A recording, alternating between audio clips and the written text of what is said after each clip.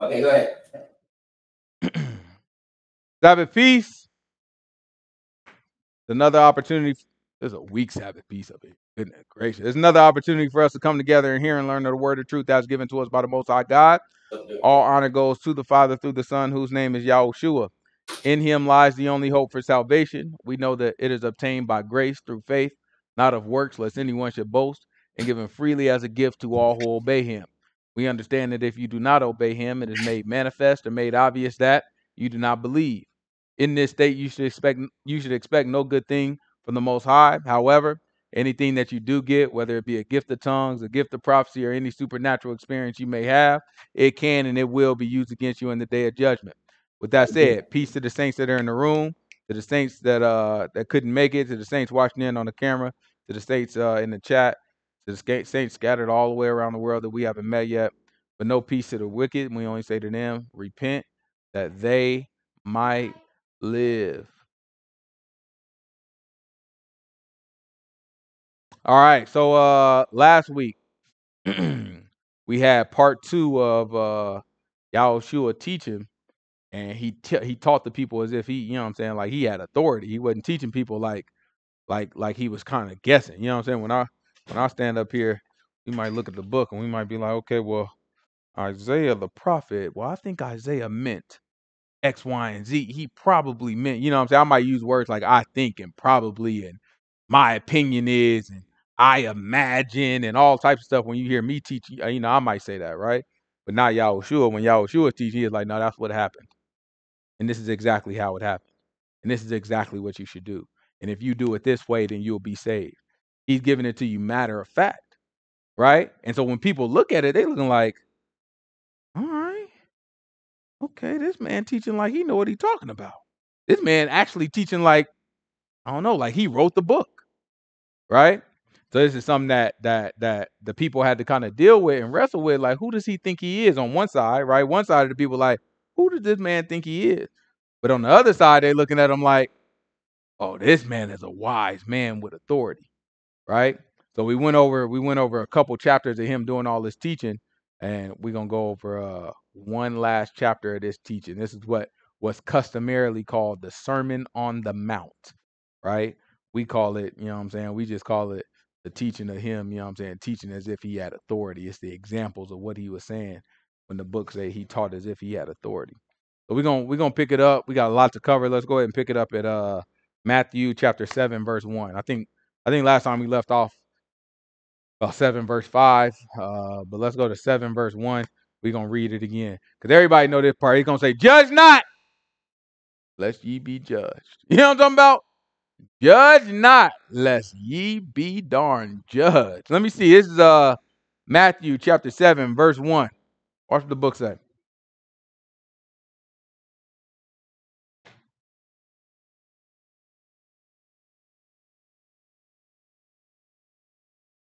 You on mute? Judge not, that ye be not judged. For with what judgment ye judge, you shall be judged, and with what measure ye meet, it shall be measured to you again. Right? So he said, look, don't judge, or else you gonna be judged.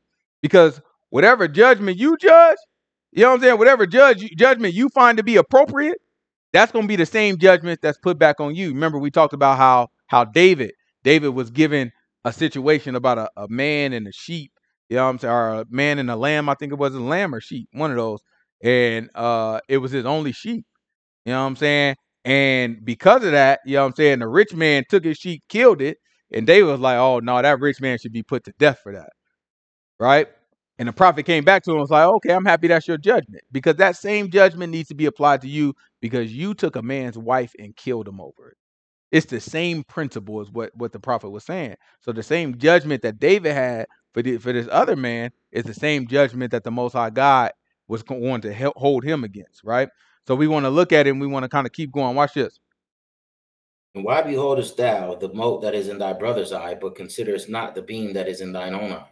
Right? So he said, when you look and you find an issue with somebody else and then you give a judgment, right? It's not making an assessment, right? Judgment can be used many ways, right? This is saying you've made a decision on what should happen to this person. When he's saying judge not yet lest you be judged, he's talking about you assessing the situation, and then you make a decision of what should happen to that person, right? Male, you were wrong for this, therefore you should pay this amount of money, right? You stole, therefore you should return it and pay extra, right? You got into a fight, you broke his arm, therefore he should be able to break your arm, right? It's you judging a situation and saying, this is how the outcome should be. This is how we make this situation right. What Yahushua is saying is, you can't sit there and look and see that it's something in somebody else's eye and try to make a decision and an assessment on how it can be made right if you got something even bigger in your eye. He's saying, first, go ahead and read it. So how will you then say to your brother, let me pull out the mote that is in thine eye, and behold, a beam is in thine own eye? Thou hypocrite. First cast out give me some water. First cast out the beam out of thine own eye, and then shalt thou see clearly to cast out the mote out of thy brother's eye. Right? So his instruction is, before you go and you try to assess what's inside of your brother's eye, first get the thing that's bigger in your eye, take care of that first, right? Take it. Now you can see clear. Once you get that out of your eye, now you can see clearly and be like, okay, I can see exactly what's in your eye, and I know how to make it right. I can tell you exactly what needs to happen to make it right. Right? It's a lot of people that do it out of order. They don't get themselves right first. They out here just, Most High God give them a little bit, and what they do, they take it and they run with it. Right? Give them a little bit of a revelation, give them a little bit of an understanding of the book, and then what they do is they take it and they run with it. And that's why we got so many churches. That's why you look across, if you drive in my neighborhood, right? You drive in my neighborhood right over here, right? What you got on the corner? Big old church, right? Across the street, right here, another church, right? Right here, another church. Around the way over here, another church. Another church right there, another church right there. It's some good barbecue right there. And then right next to it, another church. And then across the street from that, another church. Why would you need so many churches in one area? None of them agree with each other. None of them teach the right thing. None of them teach the same thing. But guess what? All of them do. Every one of them looking at this same book. Ain't no difference in it. They all looking at the exact same book, but they all teach something different, believe something different, and none of them get along. You know why that happens? Because the Most High God gives you a little bit, and you say, oh, I understand that, Lord. And before getting yourself right, you jump out there and trying to teach. You jump out there trying to judge situations and say what's right and what's wrong and all that, when you don't know what's right and wrong yet, because you still got something in your eye. That's what he's telling you. When you do that, and when you get to telling people what's right and what's wrong, and you haven't taken care of yourself first, the same judgment that you saying what's right and wrong with, that same judgment is going to be put back on you. In other words, you're going to be made out to be a hypocrite, right? Keep going. Give not that which is holy unto the dogs. Right? He said, don't give that which is holy unto the dogs. If something is set apart, don't give it to the dogs. What that mean? Keep going. Watch this. Give not that which is holy unto the dogs, neither cast ye your pearls before swine. He said, neither cast ye your pearls before what? Swine. What swine? Pig. That's right. Male know what it is. You probably eat pork. Right? He said, don't cast it to the swine. What is he talking about when he says that? He's talking about pigs, but what is he actually talking about? He's using pigs as a metaphor. What is he actually talking about? People that don't care about the scripture. People that are unclean, people that don't care about the word of the Most High God, people that are not looking for God, right? So this is why we say, don't go chasing people. It don't make sense for me to stand out on Las Vegas Boulevard when people are trying to get drunk and they're trying to hit the casino and the strip club. And I'm sitting here on Las Vegas Boulevard holding up a sign saying, take Jesus Christ as your Lord and Savior. Come give your life over to Jesus Christ. And I'm stopping them when they walking. Hey, brother, have you ever heard of Jesus Christ? He died on the cross for your sins, brother. Did you know that, brother? Hey, brother, put down that drink, brother. Let me tell you something, brother. The Lord is enough of a drink for you. I'm drunk on Jesus Christ right now, brother. You don't even need to do that, brother. Come with me and come to my church. Right? And that's how they do. And they do this all day. And they think in their mind, oh, I'm doing a good thing for God. But in reality, what are they doing? Yeah. They're casting their pearls to swine. There's a bunch of people out there that all I want to do tonight, I've been working long shifts at work, 12-hour shifts, overtime, just to make ends meet.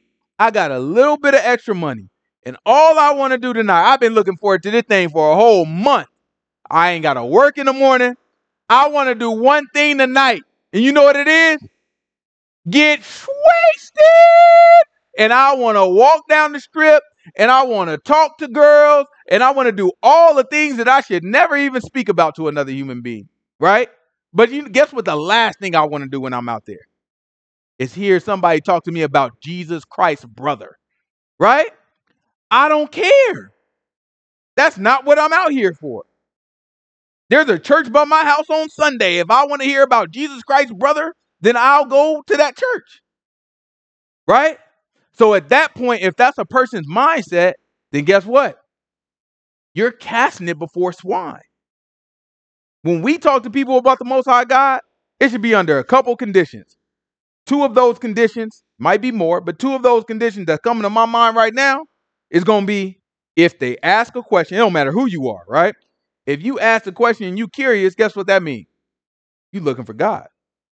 Right? Hey, brother, I know you could be drunk. Well, I noticed that you not drinking. Everybody else out here drinking. Why don't you drink?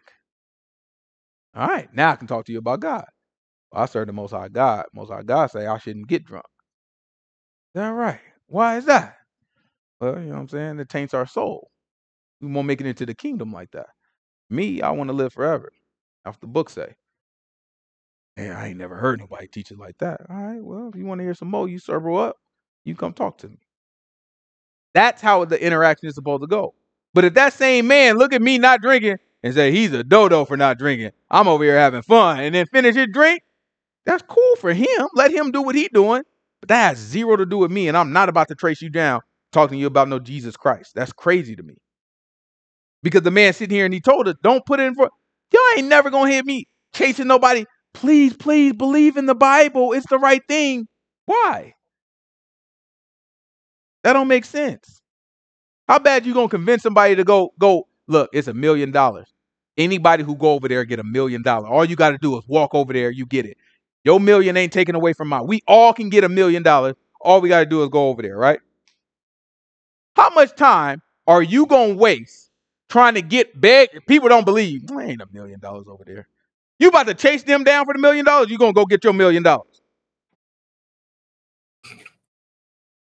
Look, whether you get your $1 million don't got nothing to do with mine.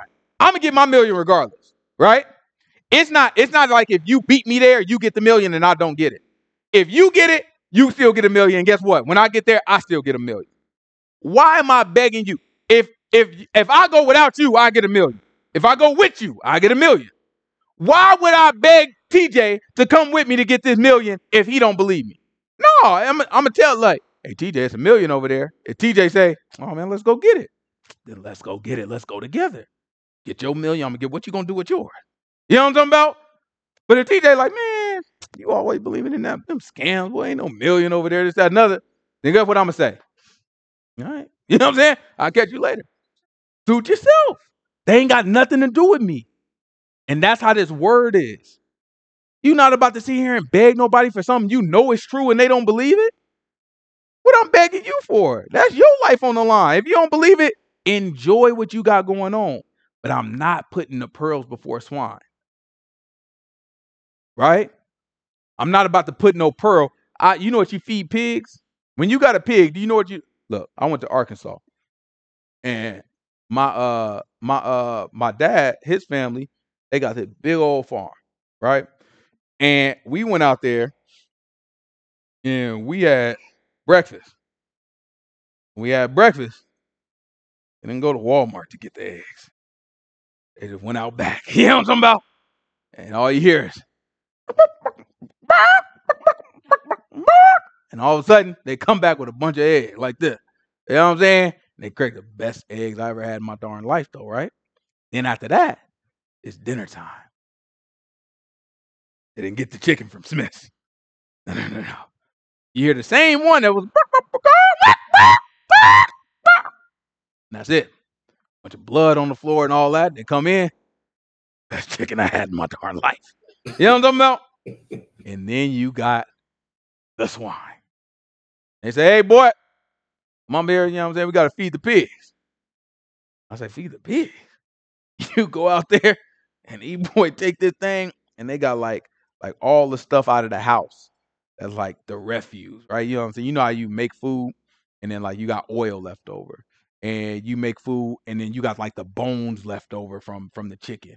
And you got some of the stuff, you know, I've said some people eat and they don't, oh, I'm full. They leave some of their plate, and then you go try to throw it away. No, boy, don't throw that away. Put that in here in the trough. In the trough? What's a trough?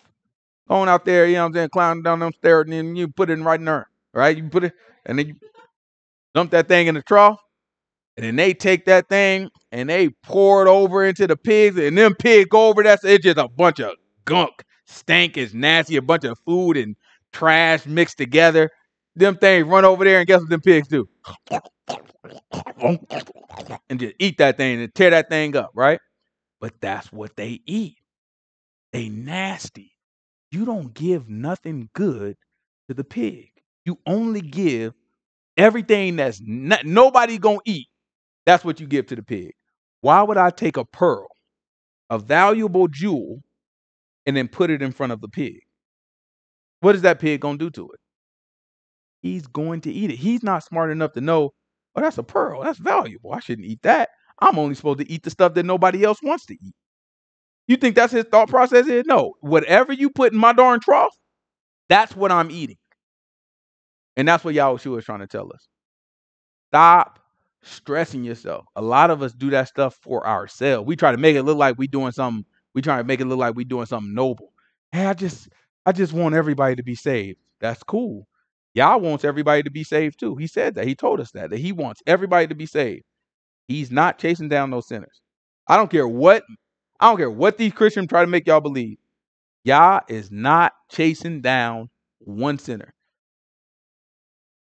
Not one. Right? You got to be broken and you got to come to him.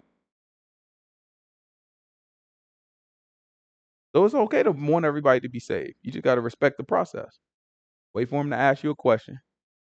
Right? Wait for him to get curious. Wait for them to look for God. Now, they at a church, they looking for God. They may not believe the same thing you looking for. They might not believe the same thing you believe, but you could at least have a conversation with somebody who go to church or somebody who looking for God or somebody who talk about God, even if they believe something different. But to try to have a conversation with somebody who ain't thinking about God, don't believe God is real, that's nuts. That don't even make sense, right? But they mind ain't even in the right place to entertain a conversation with you. And all they gonna do is take what you say and try to make a fool out of you. This is keep going. Give not that which is holy unto the dogs, neither cast your pearls before swine, lest they trample them under their feet and turn again and rent you. Ask, and it shall be given you. Seek, and you shall find. Knock, and it shall be opened unto you. For everyone that asks receives, and he that seeks finds, and to him that knocks it shall be opened. But what man is there of you, whom if his son asks bread, will he give him a stone? Or if right? He's saying, look, if you ask for bread, what person do you know of that's gonna end up giving his son a stone? Zahar come here and be like, man, look, I don't want like that. You know what I'm saying? I'm not asking for Jordans. I'm not asking for a new phone. I'm not asking for a new game. I just want a little bread. You know what I'm saying? Just a little hungry. You know what I'm saying? He's saying, what father do you know gonna look at that boy and be like, here's a couple rocks. Eat that. Right? He's saying, well, that's how the Most High God is.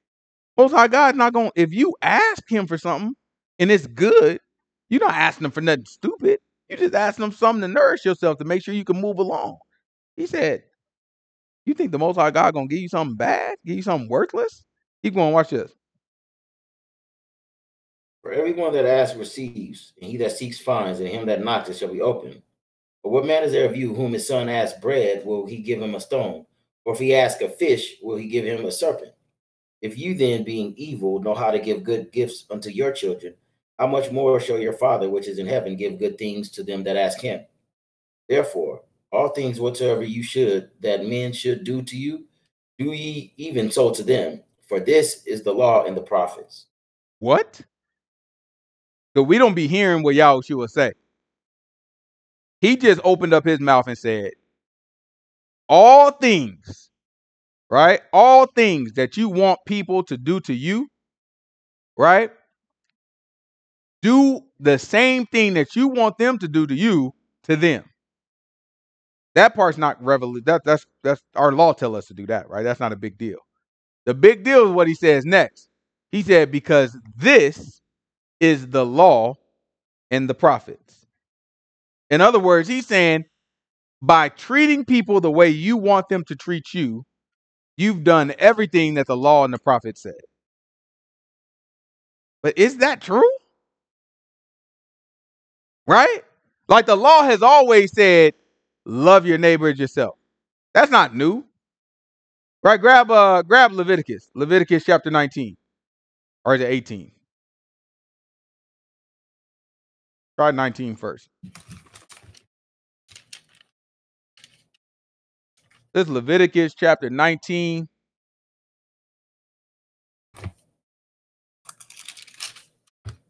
Verse 1.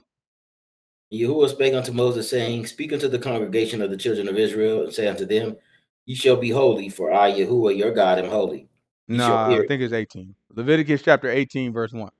And Yahuwah spake unto Moses, saying, Speak unto the children of Israel, and say to them, I am Yahuwah your God. After the doings of the land of Egypt, where you dwell, ye shall not do. Mm-hmm. After the doings of the land of Canaan, whither I bring you, you shall not do. Neither Mm-hmm. shall you walk in their ordinances. You shall do my judgments, and keep my ordinances, and walk therein. I am Yahuwah your God. You shall therefore keep my statutes and my judgments, which if a man shall do, he shall live in them. I am Yahuwah. None of you Keep shall going. approach, but none of you shall approach to any that is near to kin of him to uncover their no. nakedness. Okay, go back to 19. Maybe it is 19. You shall be holy, for I am Yahuwah your God, am holy. You shall fear every man his mother and his father, and keep my Sabbaths. I am Yahuwah your God. Turn not unto idols, nor make yourselves molten gods. I am Yahuwah. And if you offer a sacrifice of peace offerings unto Yahuwah, you shall offer it at your own will. It shall be the same day you offer it, and on the morrow. And if aught remain unto the third day, it shall be burnt in the fire. Mm-hmm. And if it be eaten at all on the third day, it is abominable, it shall not be accepted. Therefore, everyone that eats it shall bear his iniquity, because he has profaned the hallowed thing of Yahuwah, that you shall be cut off from among his people. And that soul shall be cut off from among his people. And when you reap the harvest of your land, you shall not wholly reap the corners of thy field, neither shall you gather the gleanings of thy harvest. Why can't you reap the corners of your field? When they say reap, what is it talking about? Gather all of it. It's cutting up the farmland, right? So you got all this farmland, and then when it's time, you got everything growing on it. Let's say what you got in your farmlands, guy. You don't know what you got in your farmlands are. You got some corn. What you got in your farmland? Corn. Everybody got corn. What you got in your farmland? Tomato. Okay, you got some tomatoes. You got apples. You got apples in your farmland, huh? So he got a farmland full of apple trees. You got eggplants. Cherries. Okay. All right. So look, y'all got all this stuff, right? So what you do is you go out there and you say, I'm gonna get all my apples, right? I'm gonna go ahead. So I'm picking them out of a tree, right? I'm gathering all my darn apples, right? And then you said you wanted, what do you have? Corn, right? So y'all got the corn, and you getting out there and you pulling all the corn off of the stalks and then put them up and you bundle them up, right? And bag them. The books say we can't just clean out our whole field. We got to leave some stuff on there, leave some stuff around the edges. right? Like I get the middle, but around the edges. You know why the edges? Because Zakai, who doesn't have his own field, he might be walking past, and he might be hungry when he walks past, and he don't have his own field. So we were told to kind of leave a little bit along the edges, so that when people are walking by our field, guess what they could do? I'll just take a piece of corn, right? When they walking past his apple trees, his field of apple trees, just,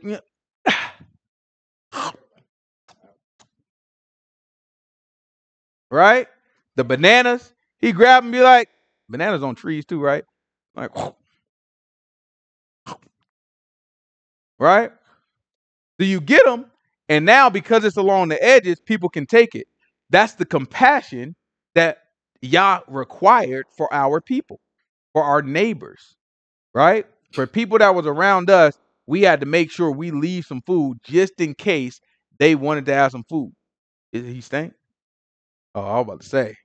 I was about to get him for you, man. I was about to get, all you gotta say is get him. You know what I'm saying? I had to check with Mel. I had to make sure. I'm like, y'all mighty close with somebody there. You know what I mean? That's rough. That's torture. You just gotta sit there and take that thing. You know, you take the half breath. You know what I'm saying? Mess around, suffocate you. You got carbon monoxide poisoning trying to, you know what I'm saying?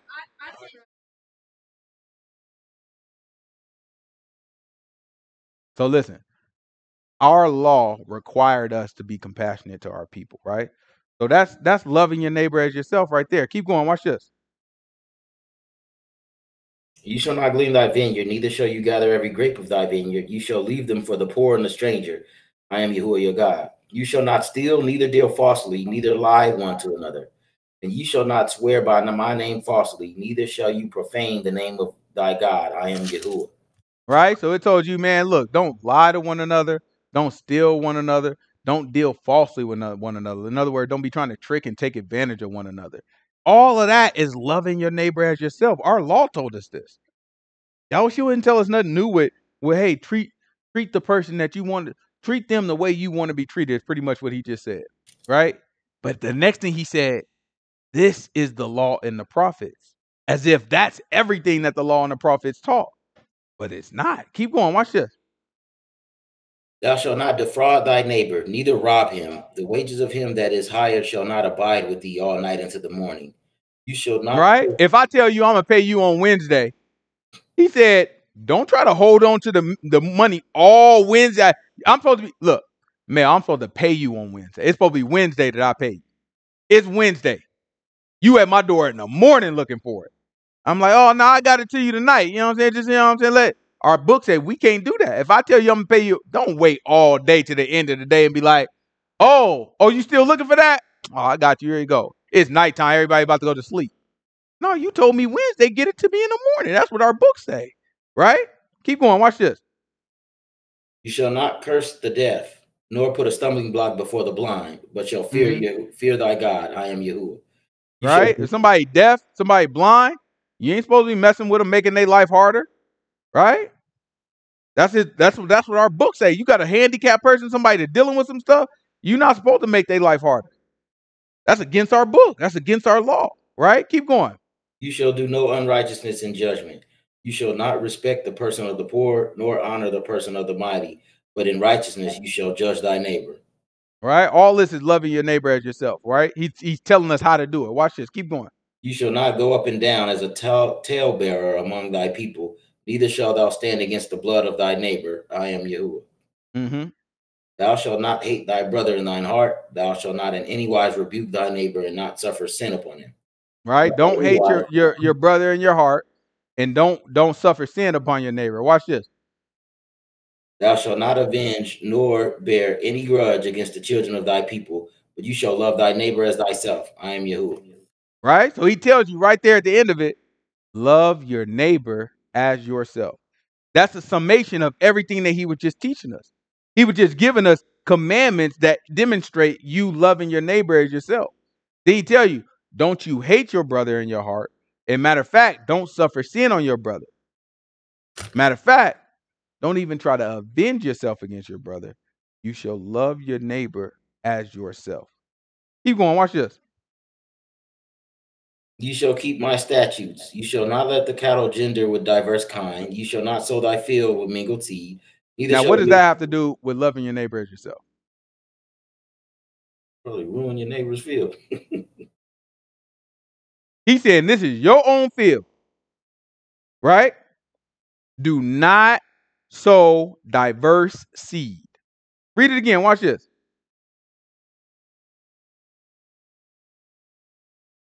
Thou shalt not sow thy field with mingled seed, neither shall a garment mingled of linen and woolen come upon thee.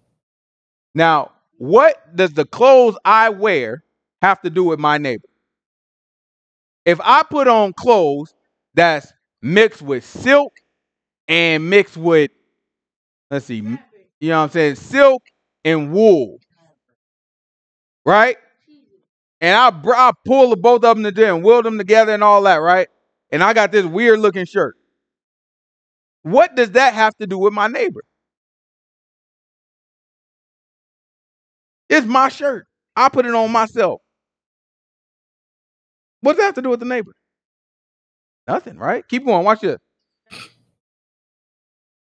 And whosoever lieth carnally with a woman that is a bondmaid, betrothed to a husband, and not at all redeemed, nor freedom given her, she shall be scourged. They shall not be put to death, because she was not free. And he shall bring his trespass offering unto Yahuwah unto the door of the tabernacle of the congregation, even a ram for a trespass offering. The priest shall make an atonement for him with the ram of the trespass offering before Yahuwah for his sin which he had done, and the sin which he has done shall be forgiven him. And when ye shall come into the land, ye shall have planted all manner of trees for food. Then ye shall count the fruit thereof as uncircumcised. 3 years shall it be uncircumcised unto you; it shall not be eaten of. But in the 4th year, all the fruit thereof shall be holy to praise Yahuwah withal. And in the 5th year, ye shall eat of the fruit thereof, that it may yield unto you in the increase thereof. I am Yahuwah your God. All right, so there goes TJ Tree. So TJ Apple Tree when he came into the land, right? So when Joshua brought TJ into the land, Joshua told him, Joshua was like, okay, TJ, this your land over there. That's y'all territory. What tribe you from?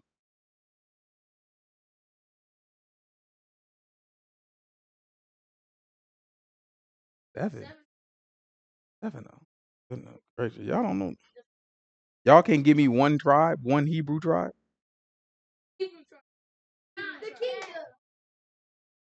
Yeesh, we in bad shape over here. Bad shape. Mel, you ain't got one Hebrew tribe for me? Act like we ain't been telling them this their whole life. A what?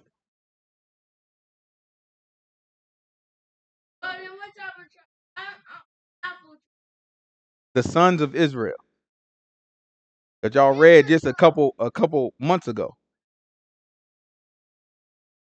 Eli. Oh yeah, we in bad shape. Alea. All right, listen. So let's just say I don't know what's wrong with y'all. Let's just say TJ is from Issachar, right?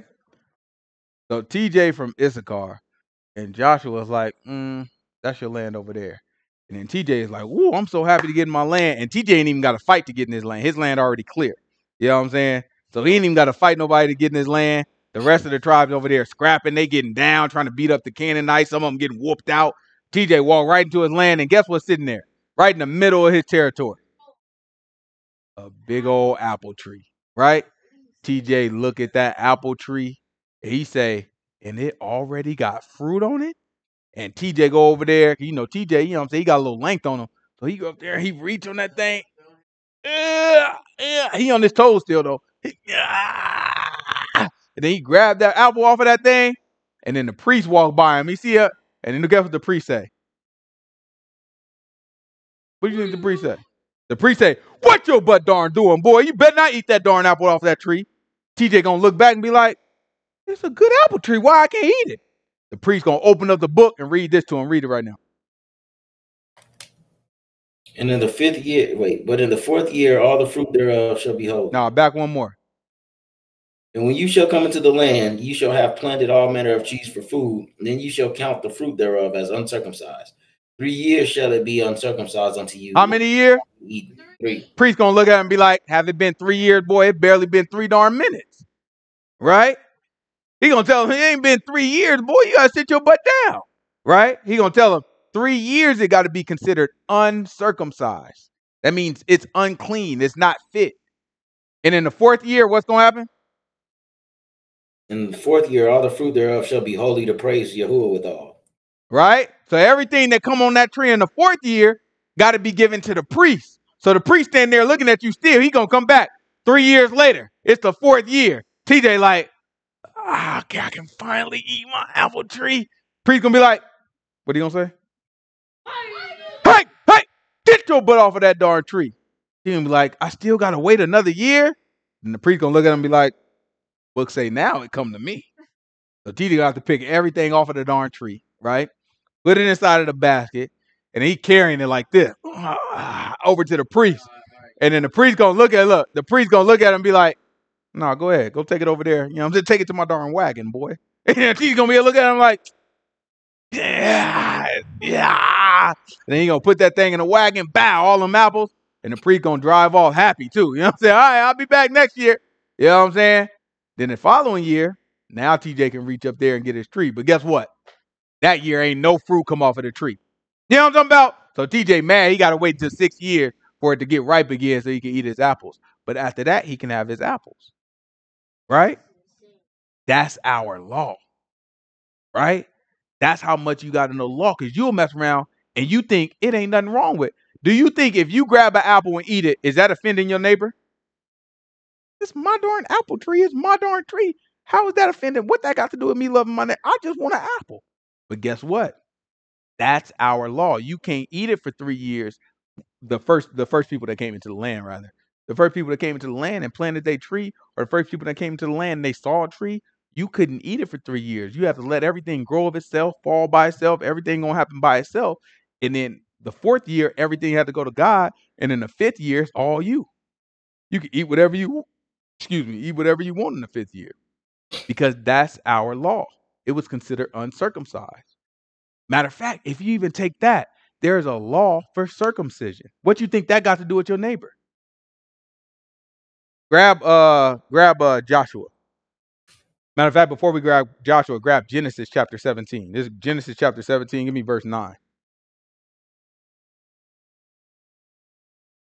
It's Genesis chapter 17, verse 9. Watch what the book say.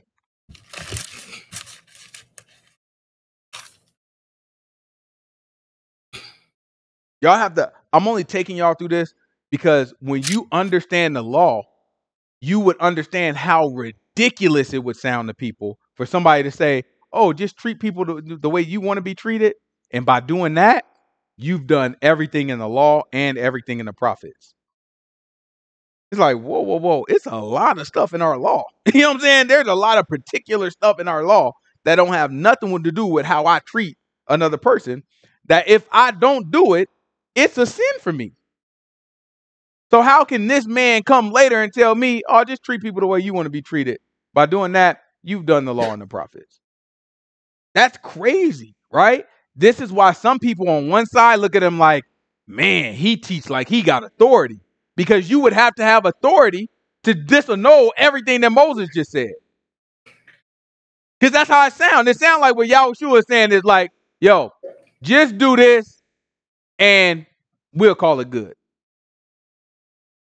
But Moses was like, no, you got to do this, you got to do this, you got to do that, you got to do that, you got to do that, you got to do this, you got to do this. Moses gave us a whole list of things we got to do. Yahushua was like, look, just treat people. It's like he giving us a deal. You know what I'm saying? He giving us a half off deal. You know what I'm saying? Walmart got the smiley face. That means they got rollback. That means you get a percentage off, right? He giving us the clearance version of the law. Like, you know what I'm saying? Just do this piece of it. You know what I'm saying? And we'll call it good. And that's why people struggle, because that is what it sounds like he's saying. What you mean? Just treat people the way you want to be treated, and that's the law. No, it's not. I've read the law. Right? This is Genesis chapter 17, verse 9. Watch what the book say. And God said unto Abraham, you shall keep my covenant, therefore, you and thy seed after thee in their generations. This is the covenant which you shall keep between me and you and your seed after you. Every man child among you shall be circumcised, and ye shall circumcise the flesh of your foreskin, and it shall be a token of the covenant between me and you. And he that is 8 days old shall be circumcised among you, every man child in your generations. He that is born in the house or bought with money of any stranger, which is not of thy seed. He that is born in thy house and he that is bought with money must needs be circumcised. And my covenant shall be in your flesh for an Shall be where? everlasting covenant. And the uncircumcised man child whose flesh of his foreskin is not circumcised, that whose the flesh of his foreskin is not circumcised. He's not talking about the circumcision on no heart. He ain't talking about no spiritual circumcision. He ain't talking about no metaphorical circumcision. He's telling you very specifically the foreskin of his member. We ain't got to get too detailed. It's a lady in the room. You know what I'm talking about?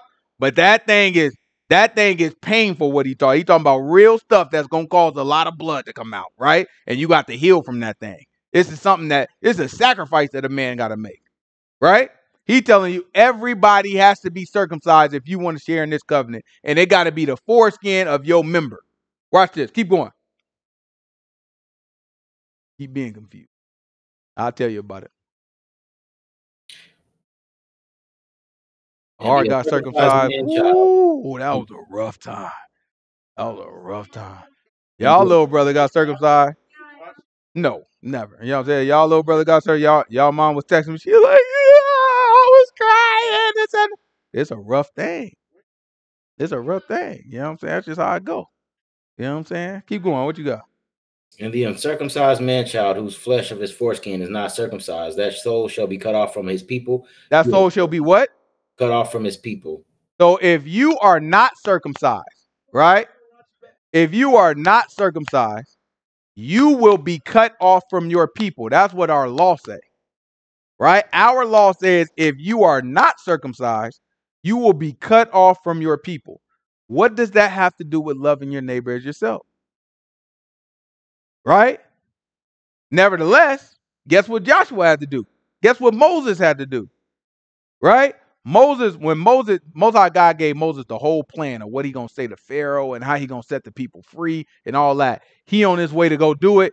Moses almost got struck dead by the Most High God because he didn't circumcise his kids. It wasn't until his wife circumcised his kids that Moses was able to live. Right? After that, we were going into the land. Moses is dead at this point. Joshua took over. He's leading us into the land. We about to go right into the land so we can give TJ his territory, give Zahar his territory, give everybody their territory, right? Then after that, Joshua was like, "Oh, before we go in there, all y'all line up. I have to cut the foreskins of your members." You gotta catch be a sleek look. Right? So he sliced him all up. All of them. All of them got sliced up, right? They had to sit there, heal. Then they went in and they went to go fight. Right? They had to do that before coming into the land. Right? That's what happens. So this is not something that was just like, oh, it's not a big deal. No, this is something that the Most High God required of our people. However, Yahushua say, listen, just treat people the way you want to be treated. That's the law and the prophets.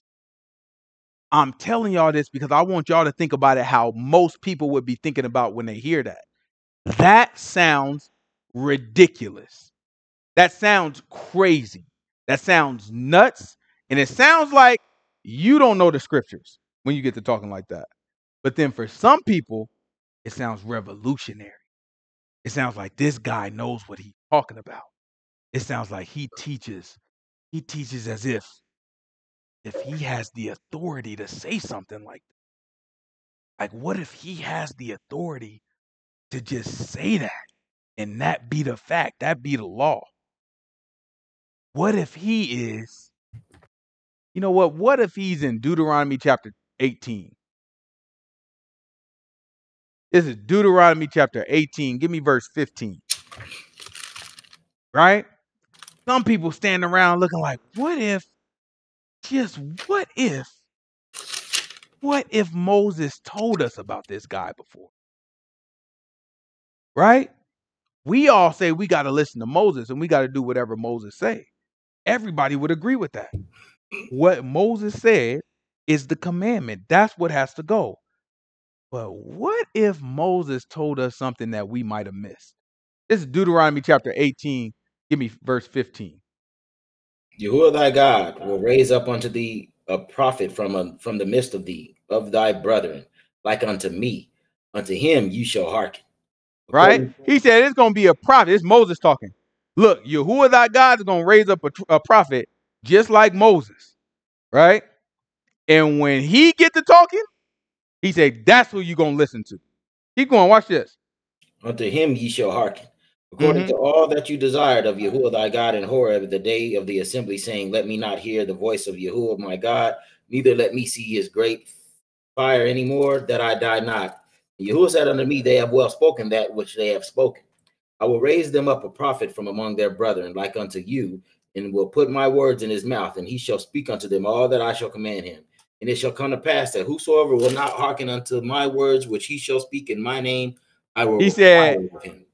whoever don't listen to what he say, he's going to require it of him. So now that changes things. That means that our law is commanding us to listen to this prophet that's going to come in the future. And what this prophet says at that time will be required. So while one person may look at it like, man, he's saying something different from Moses, another person might look at it and be like, oh, this is the person Moses told us would come and say something different. And when he say something different, we got to listen to him. And that is the law.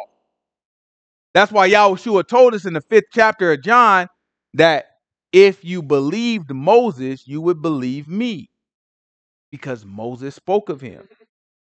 Right? That's what it all came down to. It all came down to Yahushua coming along and fulfilling what Moses said. That's why he says, I did not come to destroy the law and the prophets, just to fulfill it. So in the same way, he's saying the same thing right here. He's saying, listen, if you treat your neighbor as yourself, well, then that is the law and the prophets. Because he knows that he's going to keep all of the law. He's not going to sin at all. Right? And then he's going to die to capture the authority. Right? Because he paid for the penalty of death, although he didn't deserve it. And at that point, once he has that authority, now he can resurrect whoever he wants from death.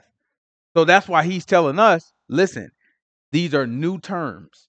If you treat people the way you want to be treated, you have fulfilled the law and the prophets, because I am going to resurrect you from death and make you like me. Right? At this point, he's not giving us a full explanation. He's just dropping little hints in what he's talking about, right? But I'm explaining to y'all what he's about to explain even more, and what the prophets and the apostles are going to explain later. Right? He's trying to drop it on us like, look, this is the law and the prophets. Just treat your neighbor as yourself. Literally, when we read it, that's not the law and the prophet. The law and the prophet tell us a whole lot more when we read it literally, right? But prophetically, exactly what he's talking about, right? Because that's what Moses told us in the 18th chapter. Keep going. Watch this. But the prophet which shall presume to speak a word in my name, which I have not commanded him to speak. Oh, sorry. Go jump on back to Matthew, wherever we left off in Matthew. Where we leave off? Verse 13. Is Matthew chapter 7, verse what, 13 you say? Yeah. Matthew chapter 7, verse 13. Watch what the book say. Enter ye in at the straight gate. Enter ye in at the straight gate. What straight gate mean? Narrow A gate where no gay people is? That too. What the straight gate mean?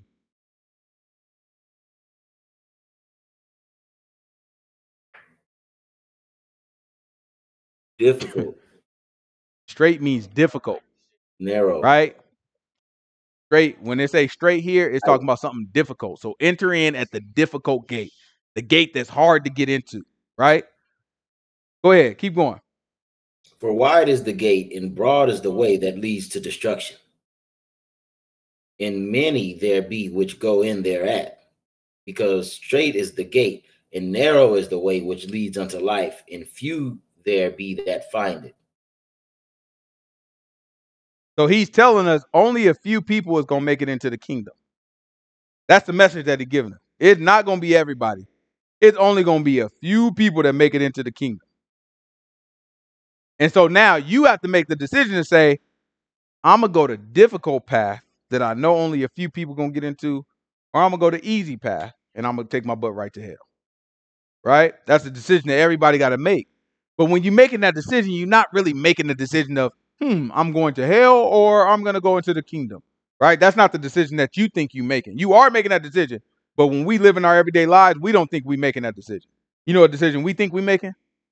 Man, it ain't that big of a deal. I'm just trying to have a little fun tonight. Right? I'm just having a little fun. Man, I always have to do the right thing. Everybody always be on me about doing the right thing. I see all these other people out there messing up, doing all this stuff. They never get in trouble. They get to have all this fun. You know what I'm going to do? Forget it. Tonight, I'm going to have fun like them. Right? In our mind, that's the decision that we're making. We making the decision of, man, this is what I feel like doing tonight versus what I don't feel like doing. But behind that thought process, what you're really doing is you're saying, oh, okay, I'm going to the straight gate versus I'm going the broad way, the easy way, the way that everybody be going.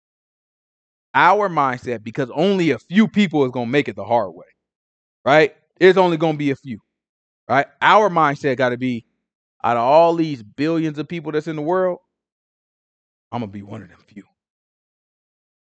right? Whatever it takes, a lot of people out there.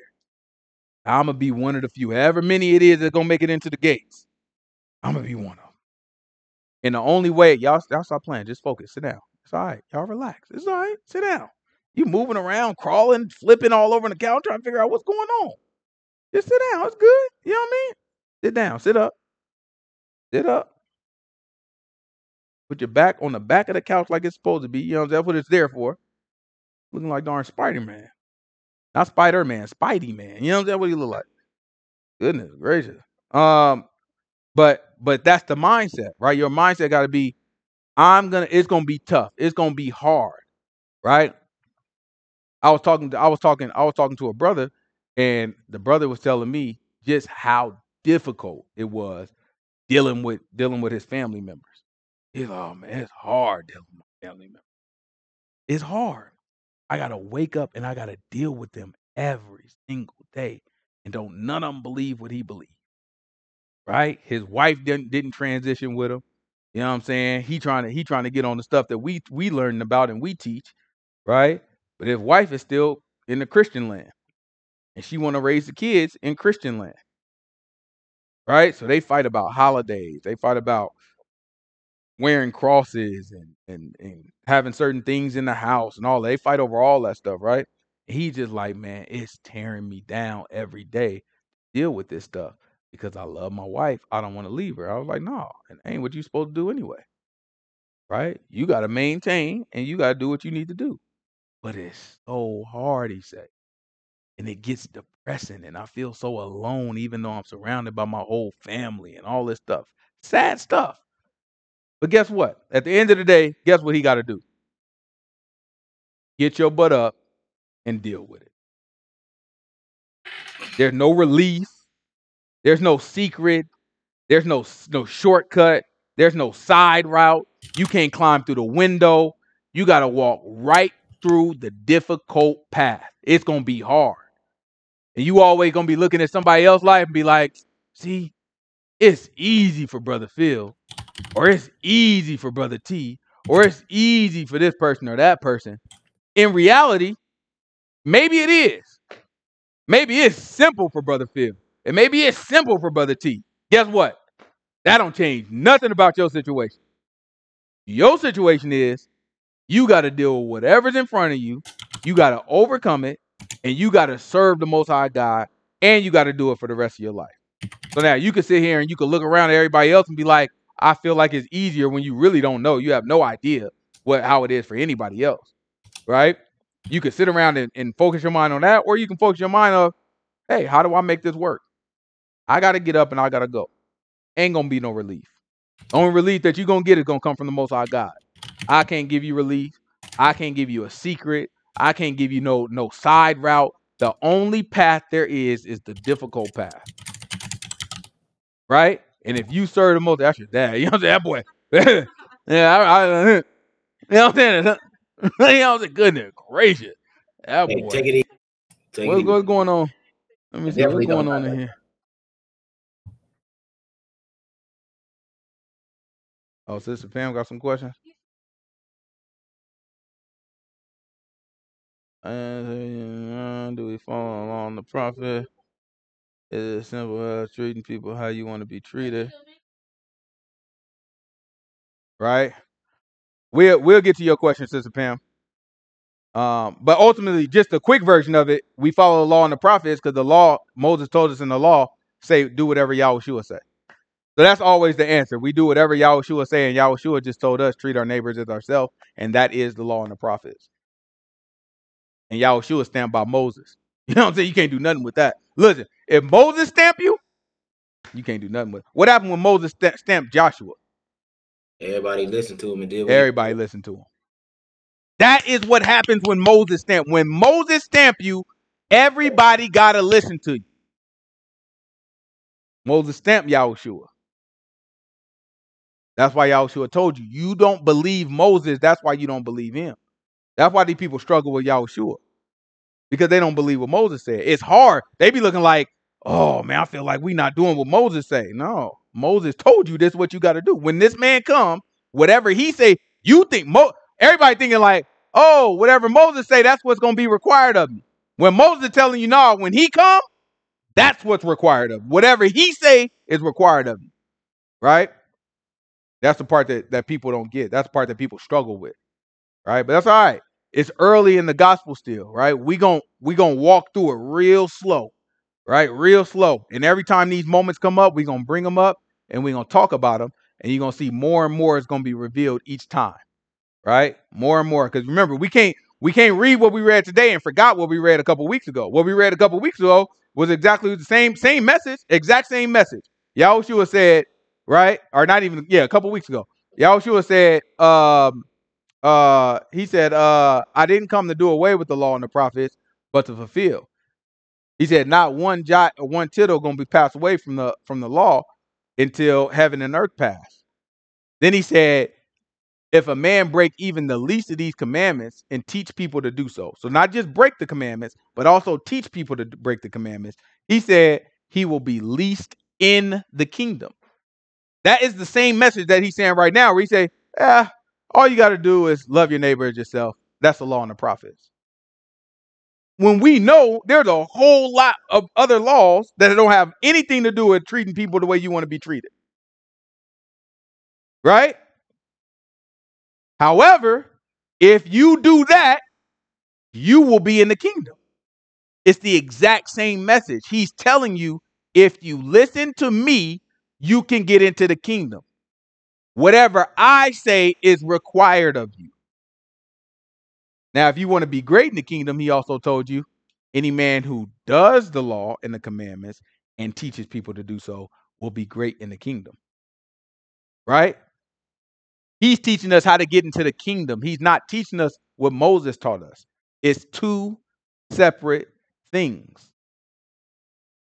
Two separate things. That's what we talked about a couple weeks ago.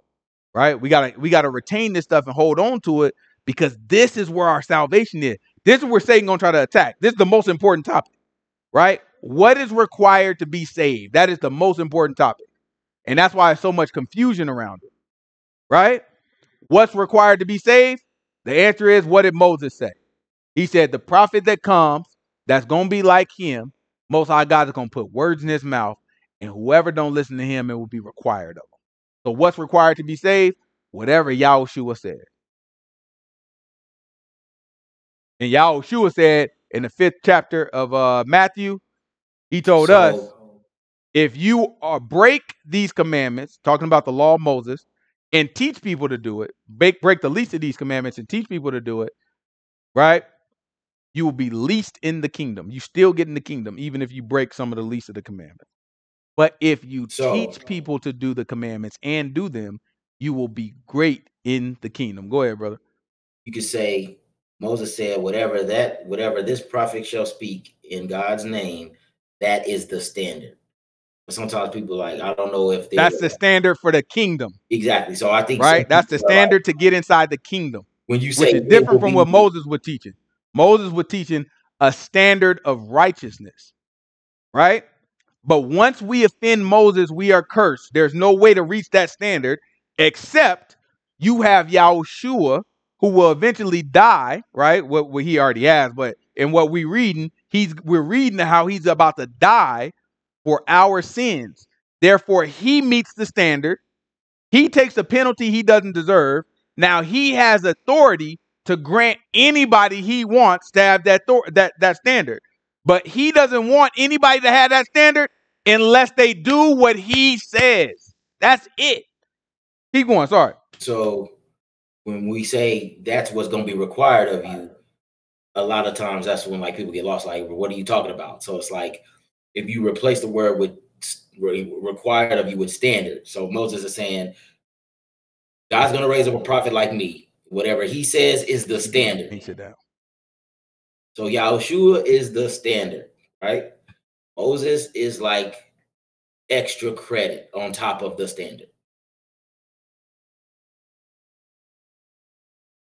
Because like everyone always asks, like, okay, well, which one do we do? Like, well, you can do both, but what Yahushua says is what's gonna get you saved. Yep. When that question comes, which one do you do? You gotta ask people, well, what do you want? You want to get into the kingdom? You do what Yahushua say. You want to be great in the kingdom? Then you do what Yahushua say, and you do what Moses say.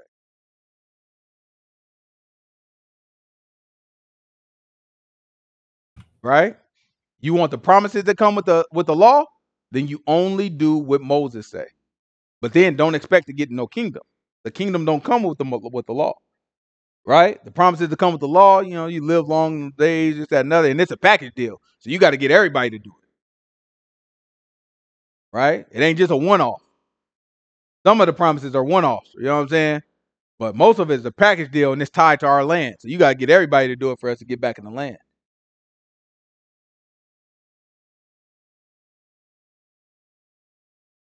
You want to get into the kingdom and be great? You do what Yahushua say, and you keep the law and teach the law. That equals greatness in the kingdom. Right? That is the only way. The rest of this stuff is, as Joe Biden says, malarkey. You know what I'm talking about? The rest of this stuff is malarkey. The idea that someone can't get in the kingdom just because they eat pork is the craziest thing I've ever heard. The idea that this man says.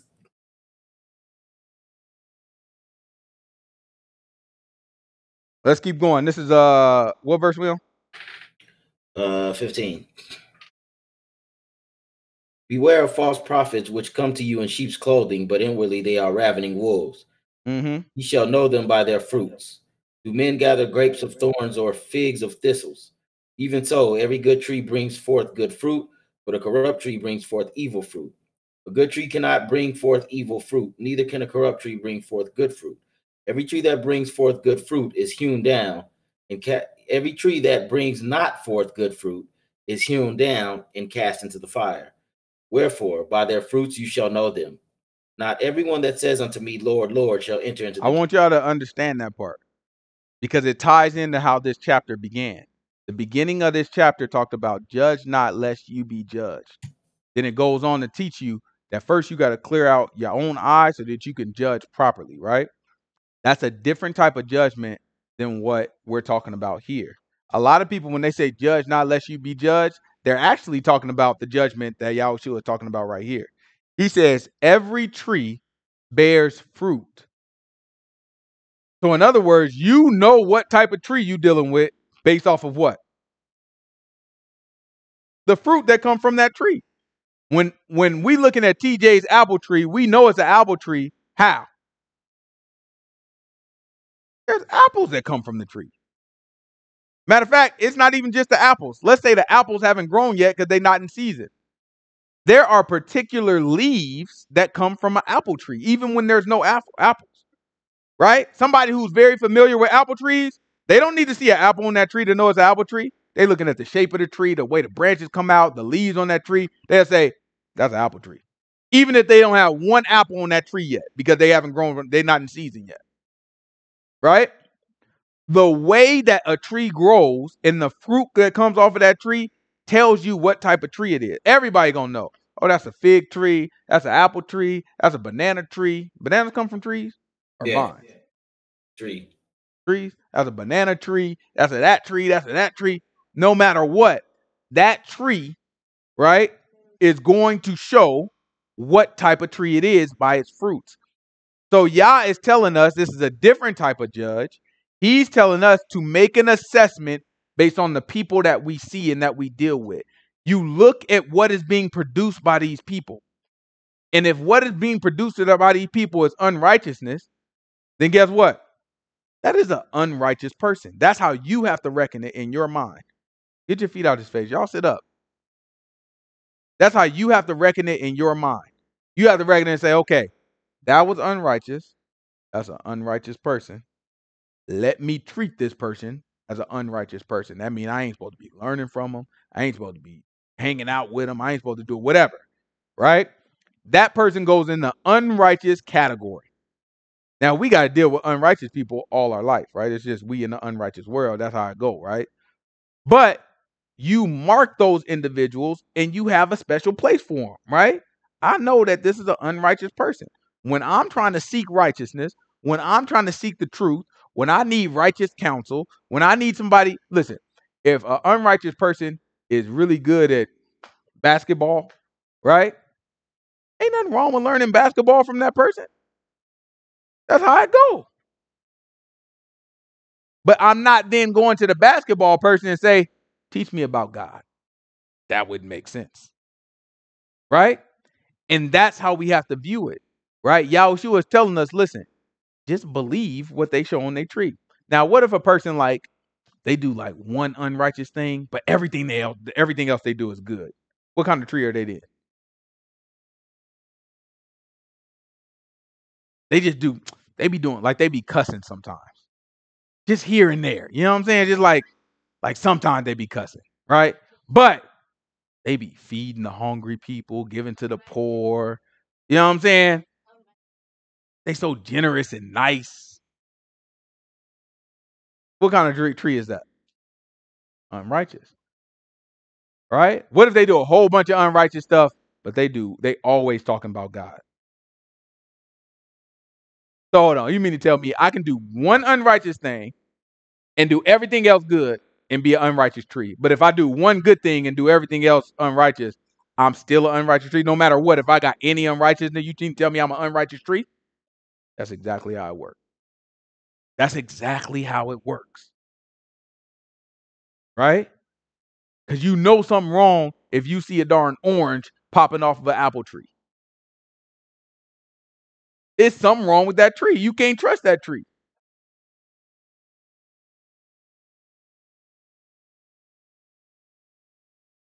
And you know why? Because that's why Yah told us in our law, don't sow fields with mingled seed. You be one way. That's our law. And that's what Yahushua is trying to tell us right now. You're not about to see two different fruit. If you see two different fruit from a tree, then stay away from that darn tree. That's against our law. That's a tree with mingled seed. Right? When we serve the Most High God, we got to get all that stuff up out of us. And until we do, we should see ourselves as unrighteous trees. Until we get all that stuff up out of us. Every bit of it. Give me that, give me that, give me that. I'm an unrighteous tree. Right? But once we get it all out of us, well, now we producing good fruit. Now we serving the Most High God. When we looking for leaders, when we looking for teachers, we looking for people. If they doing stuff and you look at the book like, no, I thought the book say don't do that. Right? Unrighteous tree. That has to be our mindset. Otherwise, you'll mess around falling because a lot of people they make, you know what I'm saying? They kind of cut corners a little bit. Be like, oh, well, ain't nobody completely righteous. That's your first mistake. when we trust God, even if you haven't found nobody that's completely righteous, right? Nobody that's holding it straight and narrow. Nobody that's not cussing, not lying, not cheating on their wife, not doing nothing. Guess what you're supposed to do? Sit your butt down, read the Bible to yourself until the Most High God sends you somebody. Don't compromise. Trust the Most High God. Just trust him. Somebody gonna sin. You gonna pop on YouTube, you'll see Brother Phil. And if it ain't Brother Phil, it's gonna be the next guy. Most High God take me away, it's gonna be the next one eventually. I'm not nothing. The other brothers that's teaching the truth ain't nothing. It's only the Most High God. All of us are replaceable. He'll move me out the way, put another one right here. You know what I'm saying? I'll move up. I'll go away. You know what I'm saying? God forbid I die, whatever. Tasha then will move into a different house. And guess what? The Most High God so bad, he'll bring another brother right here in my house, set up Bible study right back in my house, and start doing exactly like I was doing. Same place, same everything. That's how bad the Most High God, like, the Most High God will make this thing happen however he want to do it. He'll raise somebody up in darn Louisiana if he want to. Preaching the word with a thick accent. Everybody think he dumb. I tell you, Most High God, you know what I'm saying? You know what I'm saying? With a thick southern accent. Right?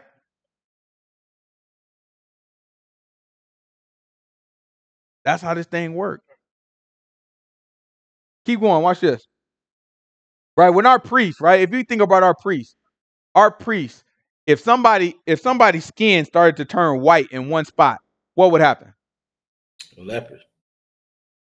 Book would call him lepers. The priest got to come check them out, huh? Oh, hold on real quick. Go to Leviticus chapter 13. I just want y'all to see. I want y'all to see that this whole time we've been taught to judge things based off of what we see. Do not let these people lie to you. They'd be like, oh, well, my Christian church used to say, it ain't what it looked like. You know what I'm saying? It ain't what it looked like. Whole time, Most High God is telling you, go based off of what it looked like now. When it comes to people behavior. Right? First thing you go off of is what did Yah say? Second thing you go off of is despite what Yah say, right? Always trust. I mean, despite what it looked like, always trust what Yah say, right? So right now, Yah is saying, look at people's behavior. So we can't deviate from that. That's the word.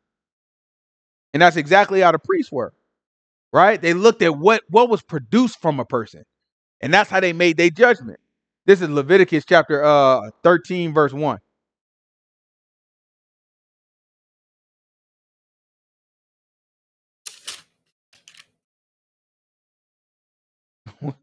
What's the Sharon say about my lambs? Yeah, I appreciate you, Sister Danielle. Tastes too wild and gamey for me. Yeah, lamb tastes like it ran and jumped on the plate. This is Leviticus chapter 13, verse 1. And Yahuwah spake unto Moses and Aaron, saying, when a man shall have in his skin of his flesh a rising, a scab, or a bright spot, and it be the skin of his flesh like the plague of leprosy, then he shall be brought unto Aaron the priest, and unto one of his sons the priests. And the priest shall look on the plague in the skin of the flesh, and when the hair of the plague is turned white, and when the plague is in sight deeper than the skin of his flesh, it is a plague of leprosy. And the priest shall look on him and pronounce him unclean. If the bright spot be white in the skin of his flesh, the sight be not deeper than the skin, and the hair thereof be not turned white, then the priest shall shut him up, that he hath a plague 7 days. Right? So he look at it, and the priest got to examine him, like, okay, your skin turned white, and the hair on your skin turned white. It went from black to white. Your skin went from black to white. The hair on your skin went from black to white. Okay, that looked like it's leprosy. Go ahead and get locked up for a couple days. We're going, you know what I'm saying? We're going to try to figure this out. So they isolate them for 7 days. Y'all remember COVID? If you tested positive for COVID, what happened? For how many days? Where do you think they got that from? Watch this. If the bright spot be white in the skin of his flesh, and in the sight be not deeper than the skin, and the hair thereof be not turned white, then the priest shall shut him up, that he has the plague 7 days.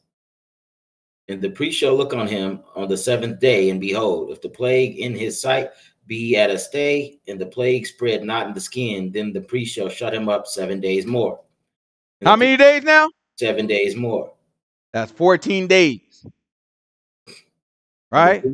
That's where they got this from. Jump on down. Go down to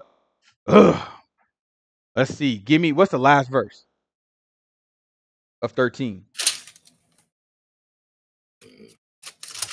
Let me tell you, they all the wisdom they got. You know, they came out with saying they ain't even had no real science behind the 14 days and the mask and all that stuff. It's like they didn't do no real studies from it. They just came up with it. All the stuff that they get from our book. Watch this. All the good stuff. Right? What's the last verse? 59. 59. Give me like 41. And he that has his hair fallen off from the part of his head toward his face, his forehead bald. Now back up before that. I'm looking for the covering of the upper lip. Mm-hmm. Is it like 39? It shouldn't be too much before that, I don't think. Y'all come back over here. Come over here and sit down. Y'all stop. What's wrong with y'all? Yeah, why they following you?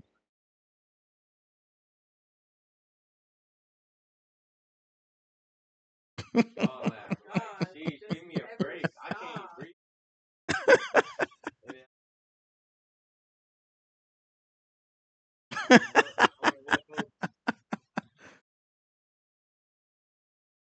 This is you see it? It's not like verse 38, 39. Mm-mm.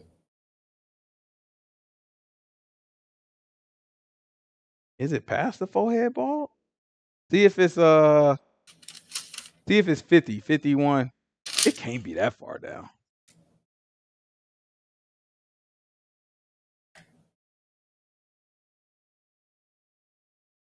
It's in there somewhere. Let me see if I can cheat real quick.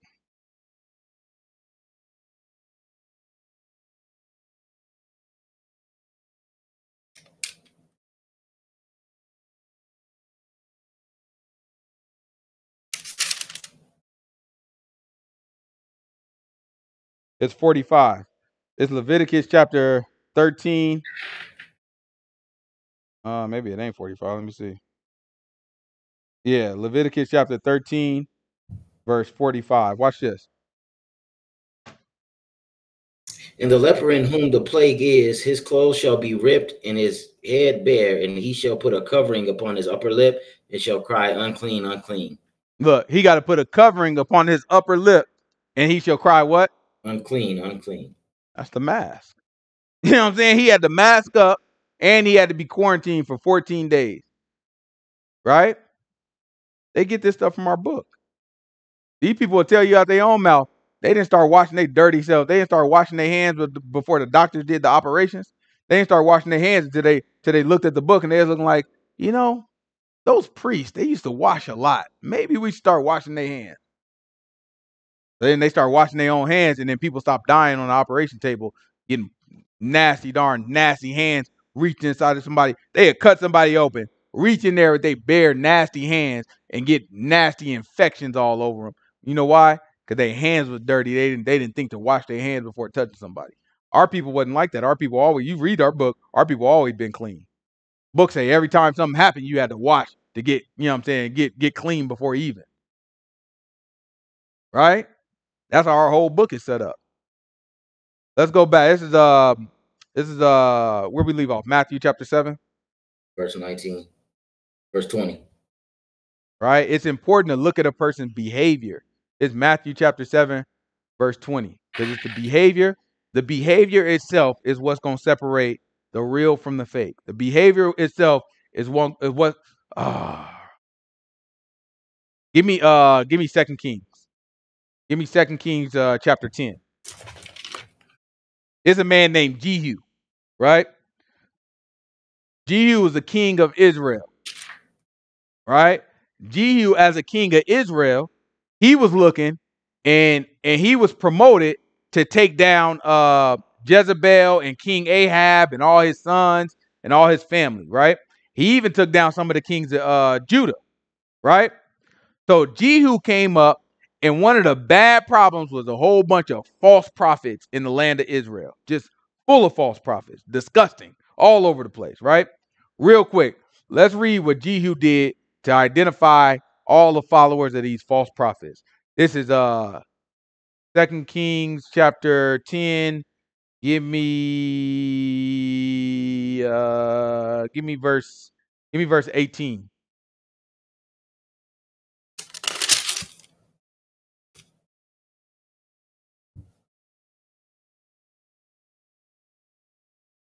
And Jehu gathered all the people together and said unto them, Ahab served Baal a little, but Jehu shall serve him much.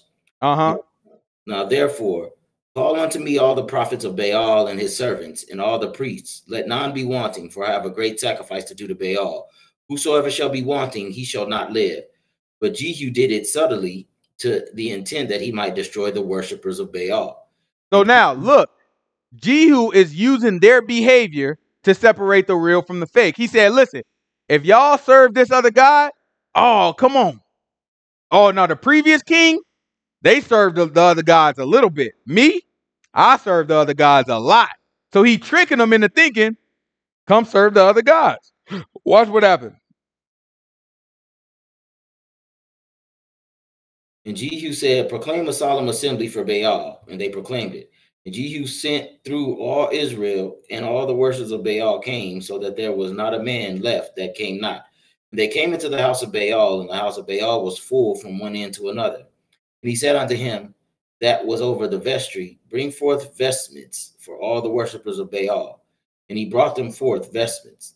And Jehu went and Jehonadab the son of Rechab unto the house of Baal, and said unto the worshippers of Baal, stretch and look that there be here with you none of the servants of Yahuwah, but the worshippers of Baal only. So now look how correct behavior separates incorrect behavior. If you serve Baal and you worship Baal, you're in this place. If you serve Yahuwah, you would have no business in this place, right? Watch what happens. And when they went in to offer sacrifices and burnt offerings, Jehu appointed 80 men outside and said, if any one of the men whom I have brought into your hands escape, he that letteth him go, his life shall be for the life of him. If you let one of these people escape, your life is going to be for the life of the person that escaped. In other words, if you die, if one of them escape, I'm going to kill you if you let even one of them escape, I'm going to kill your butt. Right? Watch this. Keep going. And it came to pass, as soon as he had made an end of offering the burnt offering, that Jehu said unto the guard and to the captains, go in and slay them, let none come forth. And they smote them with the edge of the sword, and the guard and the captains cast them out, and went to the city of the house of Baal. And they brought so they killed every one of the people that was in there worshiping Baal.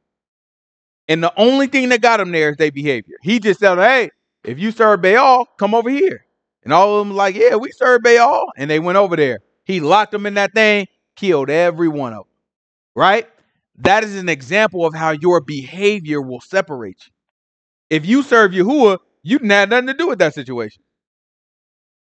There's another situation that's the opposite, right? We serve Yahuwah, and you know what I'm saying? We'll talk about that when we get into Acts, right? But your behavior will lead you to the place that you're supposed to be. And that doesn't always mean it's going to be pretty. Sometimes serving Yahuwah gets you killed. But that's what's supposed to happen to you. If you die doing what you're supposed to do, that's a very different thing from dying doing what you're not supposed to do. If you die doing what you're supposed to do, you've taken the difficult path. You've taken the straight gate. You're going to be resurrected in the end. If you die doing what you're not supposed to do, that's a whole different situation. Go ahead and go back to Matthew. It's Matthew. Let's try to wrap this up real quick. It's Matthew chapter, where we at? Verse 7, verse 20. It's Matthew chapter 7, verse 20. Watch what the book say. Wherefore by their fruits you shall know them. Not everyone that says unto me, Lord, Lord, shall enter into the kingdom of heaven. Now watch this. He said, not everybody that says unto me, Master, Master, will enter onto the kingdom of heaven. But what?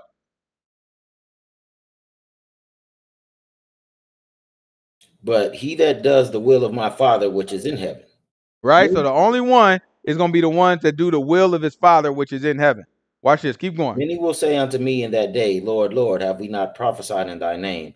And in thy name have cast out devils, and in thy name done many wonderful works. Right? So he said, it's a bunch of people that's going to say, Master, Master, haven't we prophesied in your name and cast out devils in your name and done many wonderful works in your name? Right? We've done all these good things in your name. Master, Master, haven't we done all these things? And guess what he's going to say to him?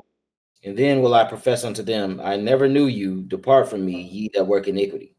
I don't even know y'all butts. Right? They spent all this time prophesying his name. In the name of Jesus Christ. Right? They spent all this time having their hands. Zakai, come here. I said Zakai. They got like this, looking like people on the camera can't see it. You know what I'm saying? Amashalama. Booyaka. You know what I'm saying? And they got the demon cast out of them, right? All these times they spent their time doing wonderful works, miracles, all these different things. And when they do the miracle, real legit miracles, right? When they do the miracle, guess what they say? Oh, that's in Yahushua's name. And still Yahushua gonna look at him and be like, yeah, that was real prophecy. That was a real miracle. And you really did cast out a demon.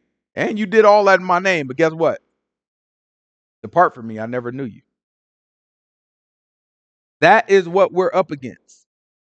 It is not about those of us who are reading the Bible in the year. Y'all remember Saul, right? Samuel was told to select Saul as the first king of Israel. After he did that, he poured the anointing oil on him. After he anointed him, he told him, listen, go on out there and you're going to run into this group of people, the prophets, and you're going to start to prophesy.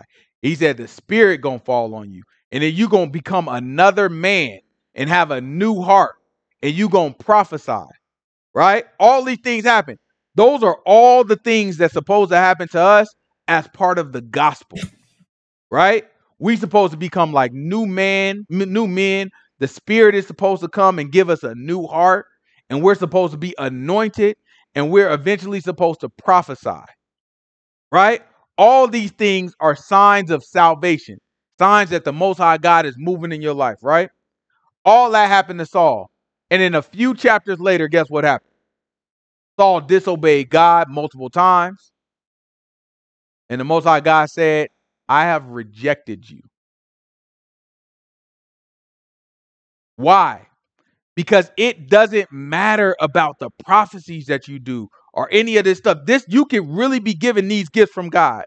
And if you disobey him after having them gifts, he forgets all of it. Right?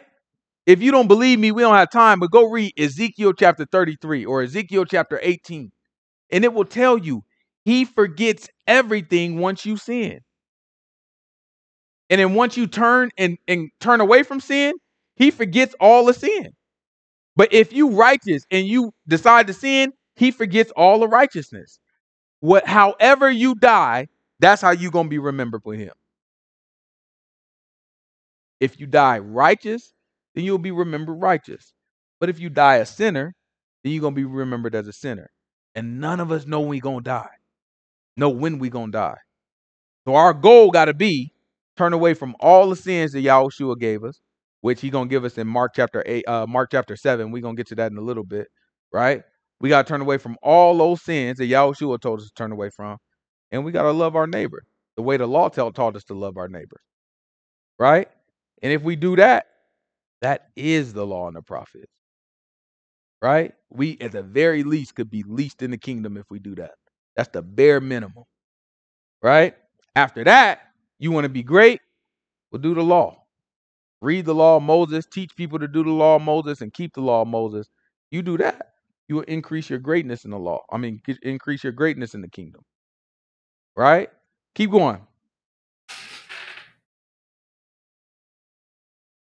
Many will say unto me in that day, have we not prophesied in thy name, and in thy name cast out devils, and in thy name done many wonderful works?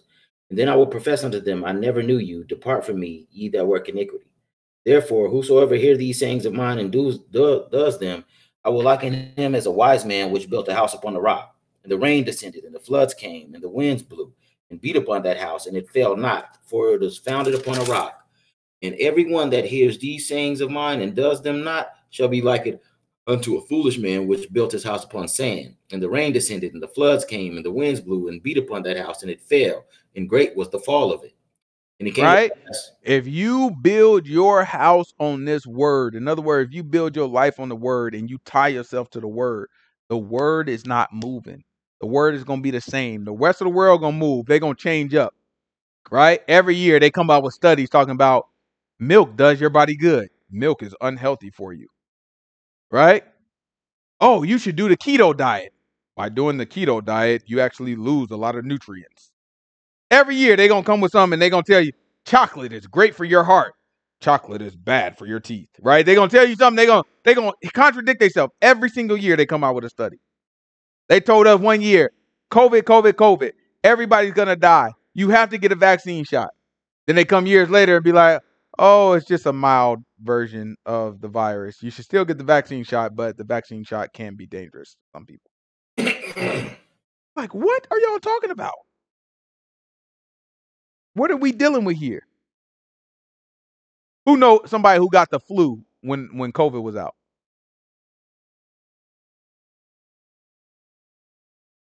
You got the flu? You ain't got no darn flu. Right? Yeah, if you look at the stats on the flu during COVID, look, the flu always up every year. You know what I'm saying? All of a sudden, COVID come, the flu disappear. It virtually nobody got the flu during the COVID pandemic. But all of a sudden, you got all these people with COVID. I wonder why. Then guess what? Right after they say, all right, the pandemic is over, guys. Guess what? Suddenly came back. The flu. Everybody getting the flu again. As soon as we stop testing for COVID, all of a sudden, oh, you got the flu again. Right? It's because these people don't really know what they're talking about. They change and they move and they switch up and things change. If you build your house on this word, if you attach yourself to the word and you assign principles to yourself based off of the word and say, I'm going to do everything the word say, the world will move around you, right? Everything will be moving. Everything will be going all over the place. But it's like a compass, right? Like imagine a bunch of wind blowing and it's turning you around and you can't really see nothing. But all you know is you supposed to be going east. If you ain't got no compass, how you going to know where you're going? Wind knocking you. Wait, which way was I going? I think I was going. You can't see nothing. It's wind and snow. Wait, I think I was going this way. You don't know where you darn walking because the wind hitting you and turning you around. But imagine having a compass. Okay. Nope, need to get back on track. Oh, nope, I need to get back on track. That's what the book is for us. It's going to always be stuff that turn us around and twist us and distract us and all that. We got to attach ourselves to this book and say, no, I need to forget about that stuff. I need to leave that stuff alone. I need to focus myself on what I need to focus on and keep living our life according to this book. And it's not as hard as people will make you think it is, but it's definitely the difficult path. Keep going. Watch this. And it came to pass when Yahshua ended these sayings, the people were astonished at his doctrine, for he taught them as one having authority and not as the scribes. Look, he taught as one having authority and not as the scribes. Right? Keep going. That's the end of the chapter. That's the end of it? Yeah. Okay. Well, after this, he stopped. Keep going. What did it say? It say that what in chapter 8 then? Yeah, chapter 8 is next. What did it say in verse 1? When he came down from the mountain, great multitudes followed him. And behold, there came a leper and worshipped him, saying, Lord, if thou wilt, thou can make me clean. Oh, I thought he said something fly, like, you know what I'm saying? Yahshua stopped there or something. You know what I'm saying? I don't know what I'm thinking about. I thought it was something fly that came at the end. But all right, that's all we got. Any questions?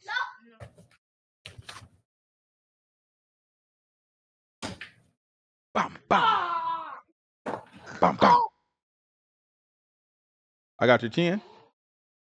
Let me see. I got your chin. I got his chin. Let me see. Bam. I got your chin. Stand up, boy. Go ahead. Come on.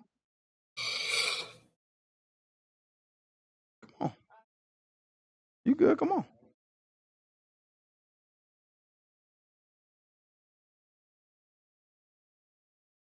Any questions? No questions? Bow! That would have been it there, boy. That whole chin would have been tucked. You ever look, you hear somebody right in the chin, their whole chin gonna be right here. Ain't nothing wrong with you. Stand up. Let me see. I don't think it's nothing Hey, wrong what's with up, you boy? either. Hey, All right, man. we're gonna pray out. I'll see y'all tomorrow at Sabbath.